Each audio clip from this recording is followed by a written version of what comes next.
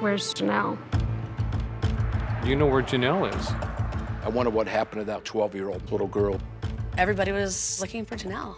What happened and why?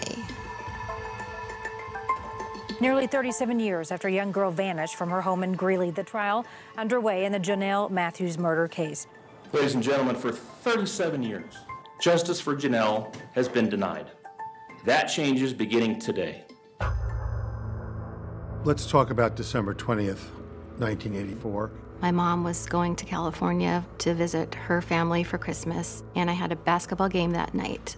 My dad dropped my sister off at the choir concert, and he came and watched my game. Jonelle needed a ride home, so she hopped in our truck and we took her home. My dad waited until he saw her flick on the light. That was our sign that she made it inside and everything's fine. I came home and you could tell Jonelle had been there. I yelled out, "Hi, Jonelle. Jonelle, are you there?" No answer.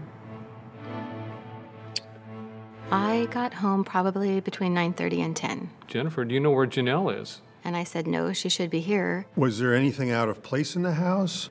Not to me. I'm starting to feel real uneasy. I called the police and told them that my daughter was missing, and they did uncover some footprints. I called home, and he said, I just have to tell you something. We can't find Jonelle. I just had a sick feeling to my stomach. Tell me a little bit about Jonelle. Just sweet, bubbly, fun. So kind, so nice.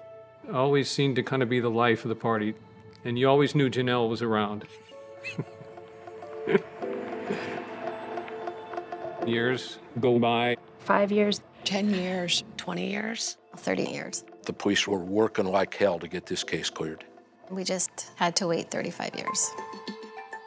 Jonelle was finally found. A bulldozer operator uncovered the bones more than 20 miles from her old home.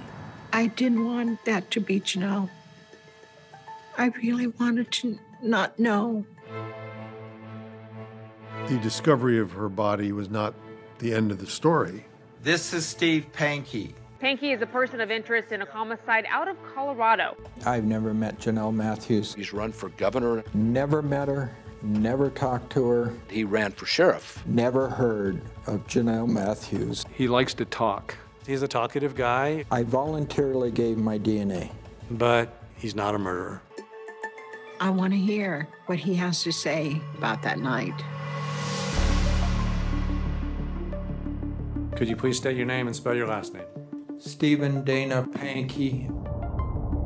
When you heard that Pankey was going to take the stand, how did you react? I was so surprised. And CBS 4's Kelly Worthman is watching the trial as it all unfolds and joins us now from the newsroom.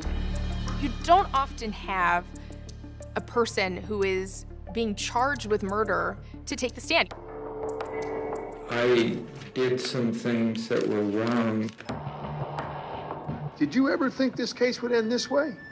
I didn't. I did not see this coming. We, the jury, find the defendant, Stephen Dana Pankey,